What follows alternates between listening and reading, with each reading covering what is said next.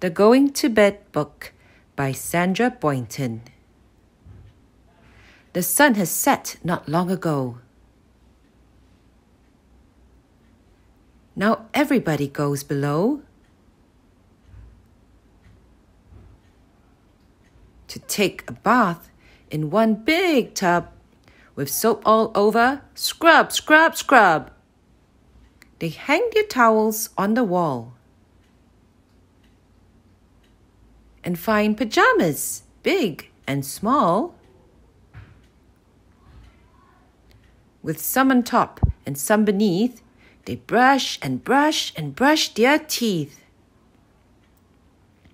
And when the moon is on the rise, they all go up to exercise. And down once more, but not so fast. They are on their way to bed at last.